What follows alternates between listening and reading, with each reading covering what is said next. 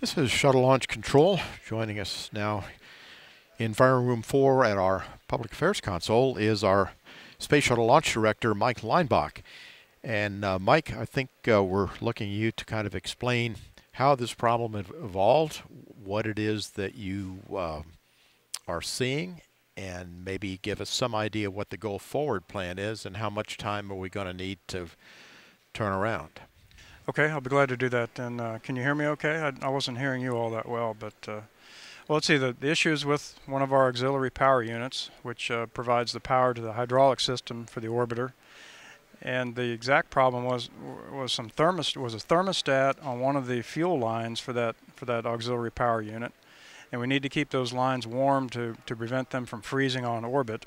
So we have two thermostats, two heaters for each fuel line for each APU. And on auxiliary power unit number one of those two heater units failed, and the troubleshooting we did on it proved that it was a hard failure. We were not able to get it to come to life no matter what we did.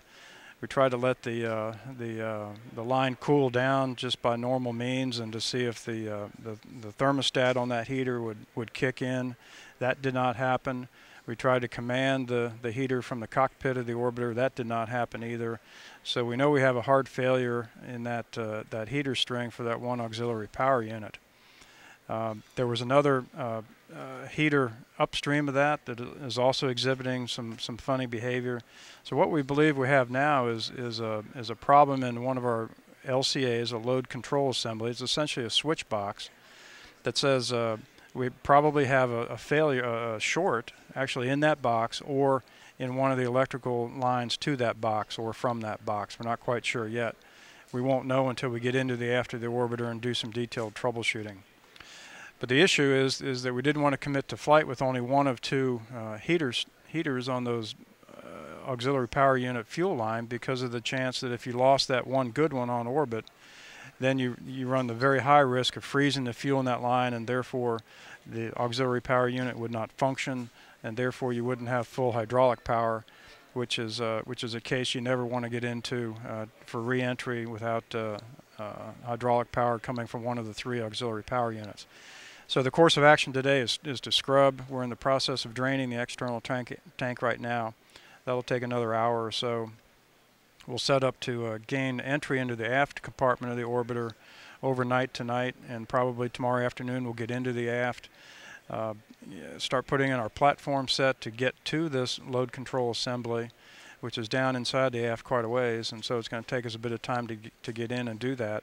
And then once we're in the avionics bay where that LCA exists, we'll be able to do our troubleshooting and see if we need to change out that box or whether we find a short in the line, that type of thing.